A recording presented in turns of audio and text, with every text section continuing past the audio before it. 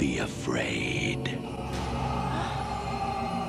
Be very afraid.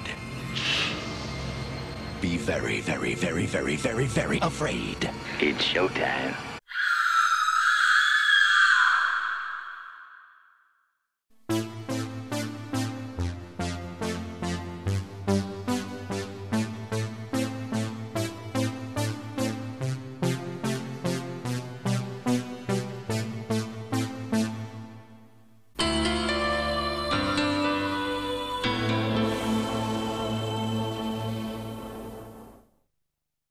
Hello, and welcome to Video Scaries, a series where we look at the various bits and pieces of video that scared us senseless as kids, and we'll see if they can still scare us now, all these years later. And for this episode, we're going back to the 1970s, a time where the threat of nuclear war was a serious prospect, and how we all learned to protect and survive.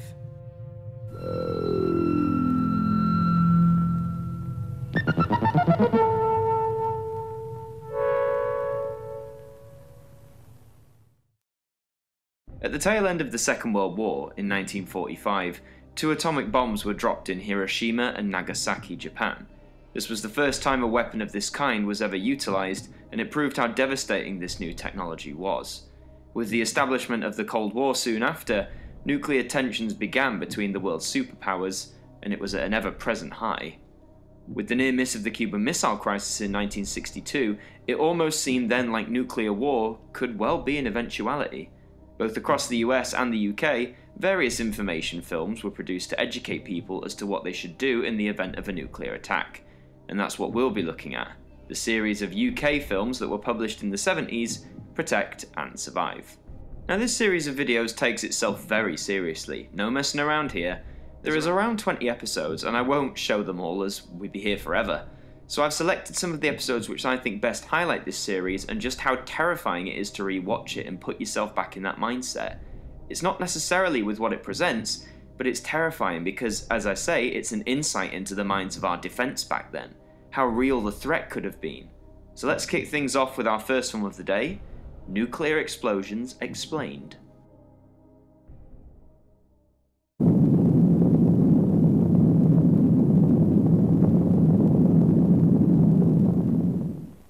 Nuclear explosions are caused by weapons such as H-bombs or atom bombs.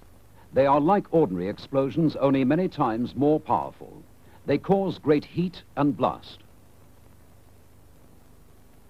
They also make a cloud of deadly dust, which falls slowly to the ground. This is what is called fallout.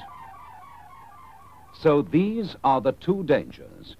First, heat and blast, which is followed by fallout. The heat and blast is so severe that it can kill and can destroy buildings for up to 5 miles from the explosion. Fallout is dust that is sucked up from the ground by the explosion. It can be deadly dangerous. It rises high in the air and can be carried by winds for hundreds of miles before falling to the ground.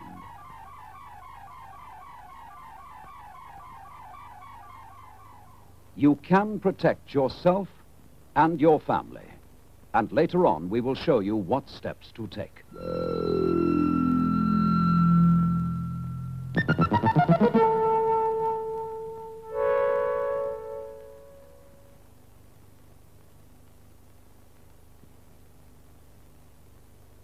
It may be a basic overview, but it's a very harrowing opener. This video essentially serves as the beginner's guide to a nuclear attack. And even though it may just be going through the motions of explaining a blast and the fallout that occurs, but for this and for all the videos today, you really have to put yourself in the mindset of being in the 70s and learning most of this for the first time. Imagine being a child who is aware of the threat of nuclear war and then seeing this, to learn of the devastation that can answer. Next up, we have all the tips on picking your fallout room and your inner refuge.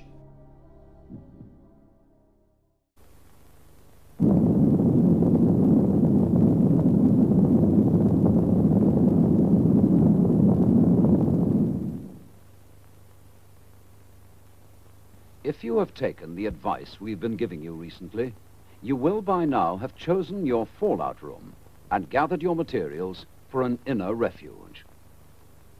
The time has now come to make everything ready for you and your family in case an air attack happens. This does not mean that war is bound to come, but there is a risk of this, and we must all be prepared for it. So, don't waste time. Start now. To help you, we will remind you once again about choosing a fallout room and an inner refuge.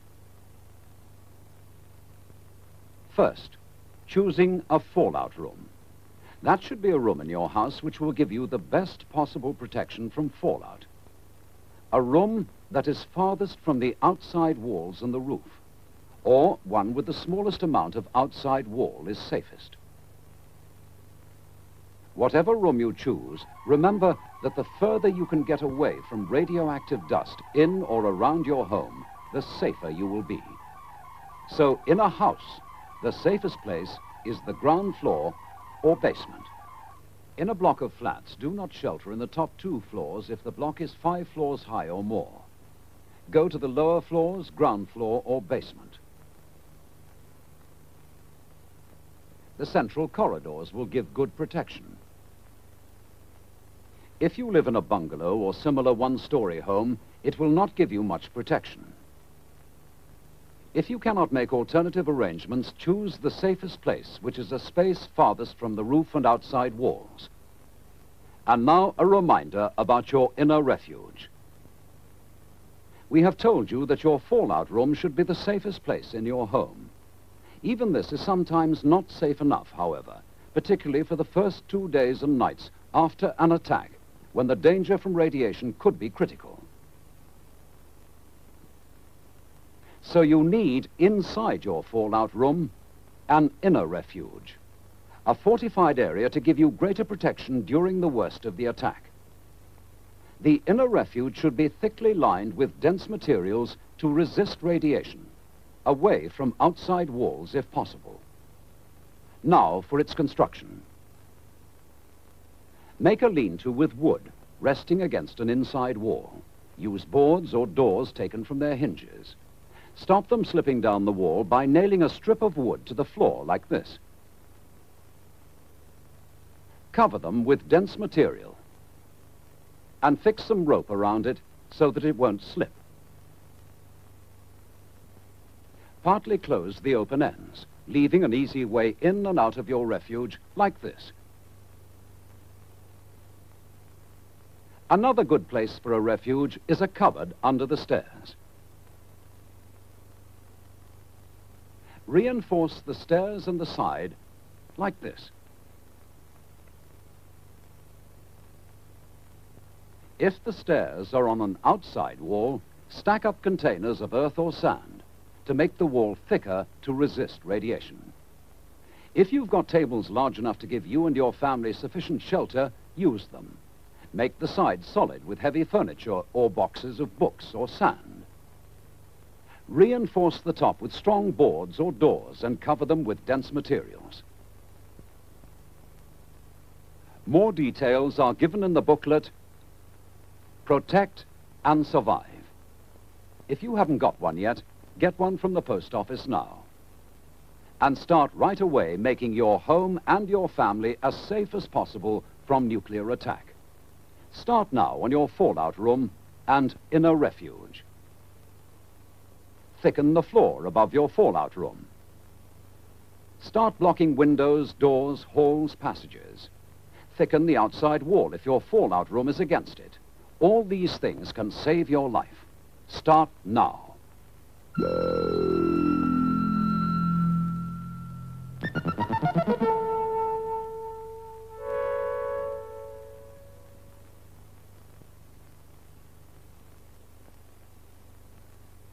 Well, that certainly was a long video, wasn't it?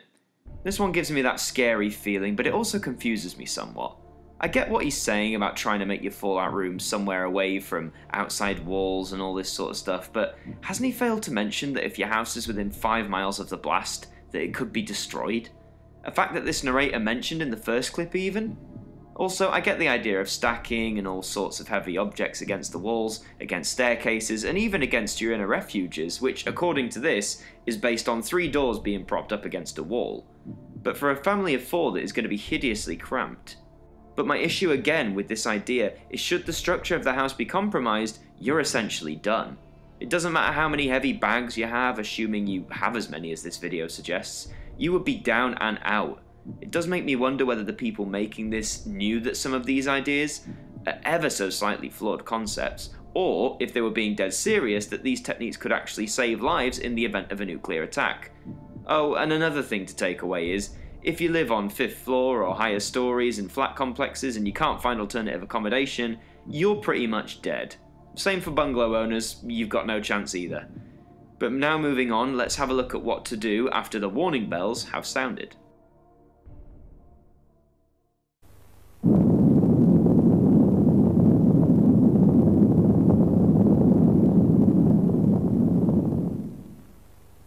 A warning may come quite unexpectedly. We will now tell you what to do if a warning sounds when you are at home, and then we will explain what to do if you are out of doors. First, if you are at home.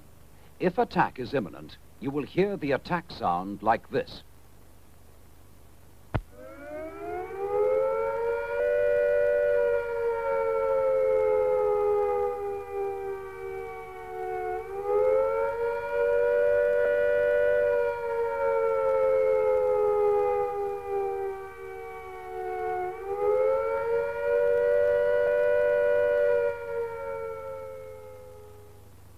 So take cover at once. Send your young children to the fallout room, then go quickly and turn off the gas and the electricity at the mains. Close down stoves. Damp down fires. Shut windows. And draw curtains. Then go to your fallout room and stay there. If the fallout warning sounds are heard, they will be like these.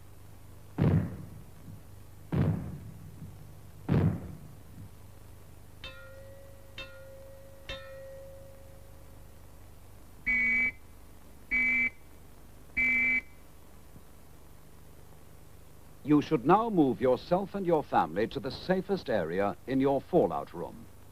That is, you should get inside your inner refuge and stay there.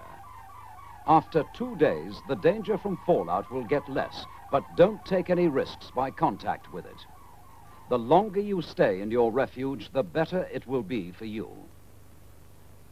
Listen to your radio. Stay where you are and keep listening to your radio. Now, this is what you should do if you are out of doors when the warning sounds. Take cover at once when you hear the attack sound.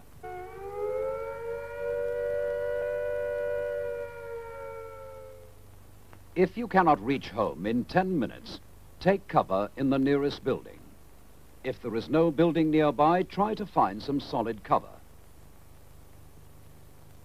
If there is no solid cover, lie flat in a ditch or a hole and cover your head, face and hands as fast as you can with some of your clothes. If you hear the fallout warning,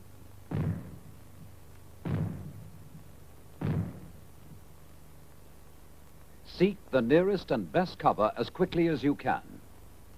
But before entering the building or cover, brush or shake off any fallout dust you may have picked up and get rid of it.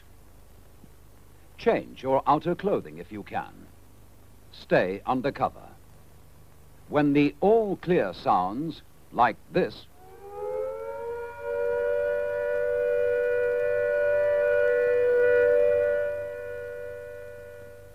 it means that you are safe from attack or fallout for the time being, and that you can go out again. But keep listening for further warnings, or to your radio for further advice.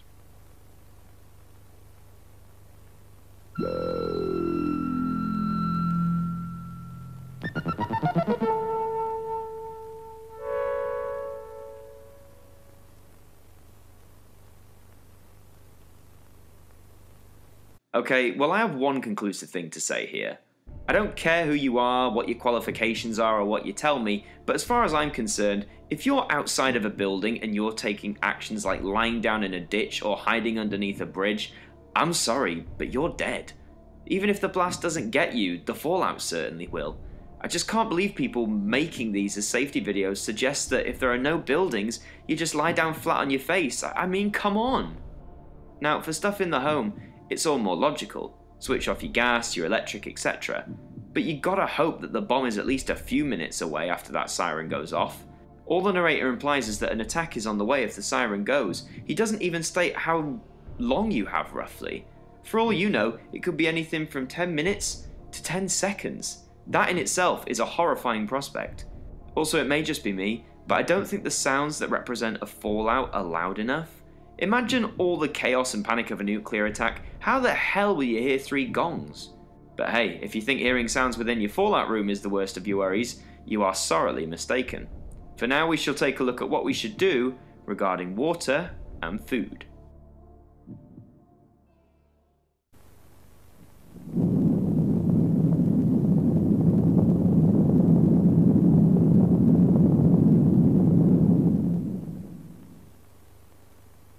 After an attack, you may have to stay in your home for about 14 days. So make sure to store plenty of water and food for your family. Water is more essential to life than food. You can live for a long time with a little food if you have enough water or liquids to drink. How much is enough? Well, each person should drink about 2 pints a day. So, for 14 days, 3.5 gallons is enough for one person. But you should double this amount if you can. Then there will be some to spare for washing your face and hands. Keep drinking water in your fallout room. Store it in plastic containers with a screw top, or in bottles or jars covered to keep out dirt. Store the rest in kettles and saucepans and in basins in the bathtub. Try to keep some tins of fruit juice as well. Now, food. Stock enough for everybody for 14 days. You may not be able to cook anything hot, so buy foods you can eat cold and that will not go bad. Buy food well wrapped or in tins. By the way, don't forget your tin opener and bottle opener. You will do best to buy lots of different kinds of foods if you can, so that you won't get bored with too much of the same thing. Stock up with meats, vegetables, fruit, tinned or powdered milk, and special foods for babies or invalids. You will also need some sweet things, like sugar or jam, and biscuits. Keep the food in a cool, dry place until you have to take it to your fallout room. Foods that will go bad quickly should be the first to be eaten. Try to ration everything so that it will last out.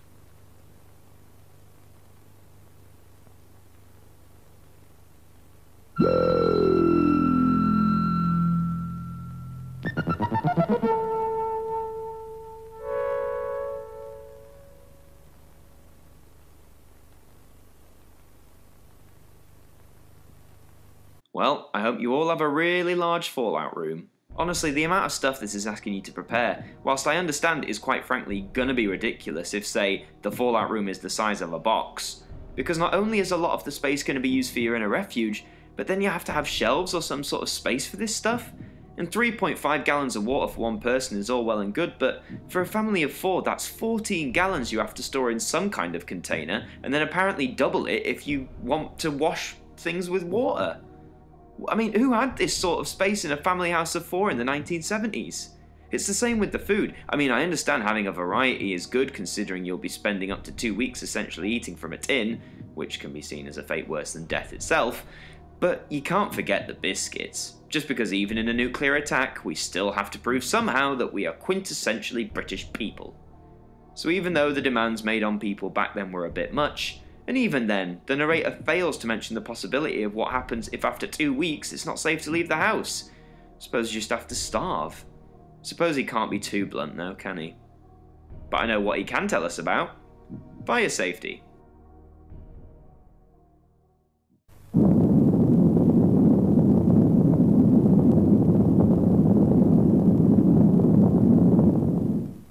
A nuclear explosion produces intense heat. This can get through unprotected windows and set fire to things in your home.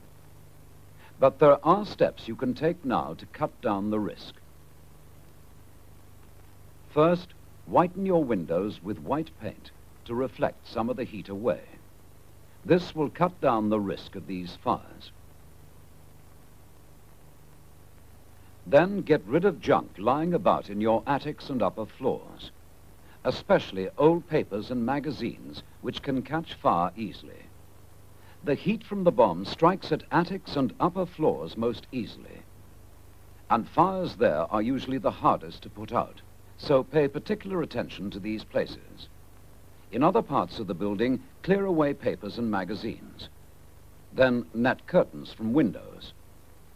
And any old rubbish inside or outside your home which is likely to catch fire easily.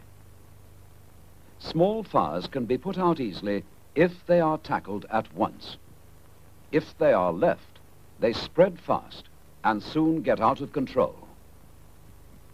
The fire brigade may not be able to reach you, and you will have to protect yourself without any help. So prepare now. If you have a fire extinguisher, keep it handy. Or a garden hose could be very useful. Keep buckets of sand and water ready on each floor.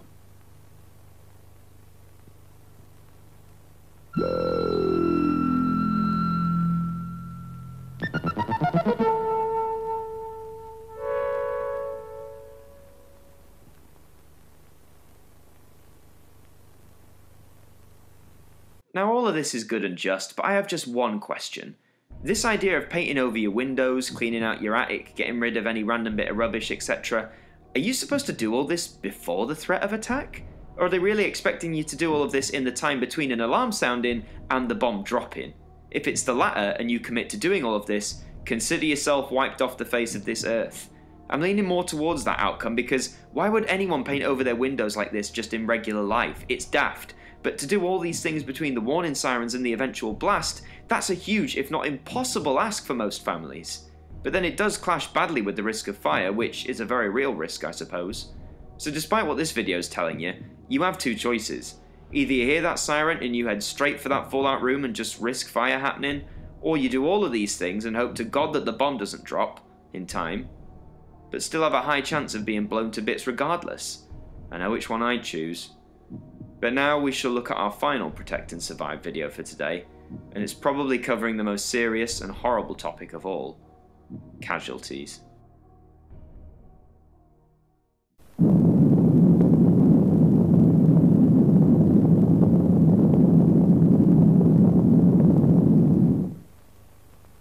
After an attack is over and the all clear has been sounded, arrangements will be made as soon as possible to treat any people who are ill or injured.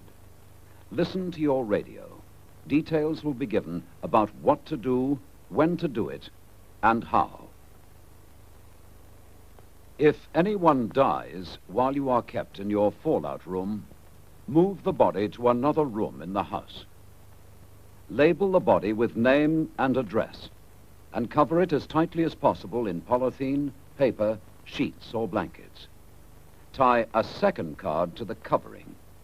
The radio will advise you what to do about taking the body away for burial.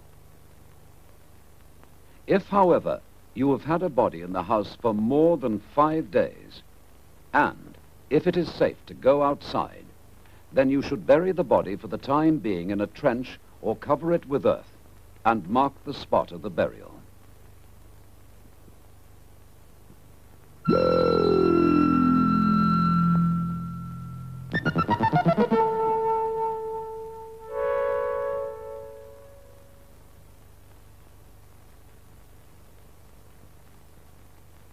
I admired this one in a lot of ways, that it asks so much of its audience. The prospect of someone close to you dying is horrible enough, but imagine being told that should they die in the fallout room, that you'll have to cover them up, place them outside for potentially days on end, and then for a short time, even if it's possible, to bury them on your front porch.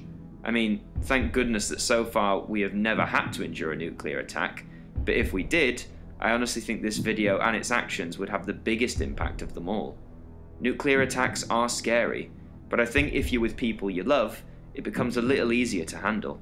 But to have to dispose of said loved ones in such a crude and makeshift manner would shatter the hearts, and I'm sure even the resolves, of millions of people.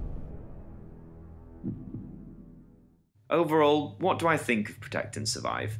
Well, considering that in the 1970s the idea and threat of a nuclear attack was still very much a real possibility, I can excuse some of the laughable and downright ridiculousness of some of the things the British public were expected to do in preparation. But even though so far in the 21st century the whole world hasn't yet used any nuclear weapons for warlike intent, it could be argued that Protect and Survive's impact and value is vastly less meaningful than it was some 45 years ago, given to the advancements in nuclear technology, but also based on what we know of its effects. However, some of these videos, particularly the casualties one, I think still has a lot of significant weight to it. To think that should we ever have to endure some sort of nuclear attack, that this video will still probably bear the same implications as it did all those years ago. Now just before we close off, I want to say I first learned about Protect and Survive from a great video done by Ben at the Oddity Archive. He makes some great content on old technology and film, so if you're into that sort of stuff like I am, then please check him out. And with that, we have come to the end of Video Scaries. I hope you enjoyed basking in the nostalgic clips that once upon a time made us cower or shriek with terror. So what to take away from today? I think it's the following. You are better off in your own home. Stay there. Thank you for watching. We hope you like, subscribe and share the video around, and we hope that you join us next time.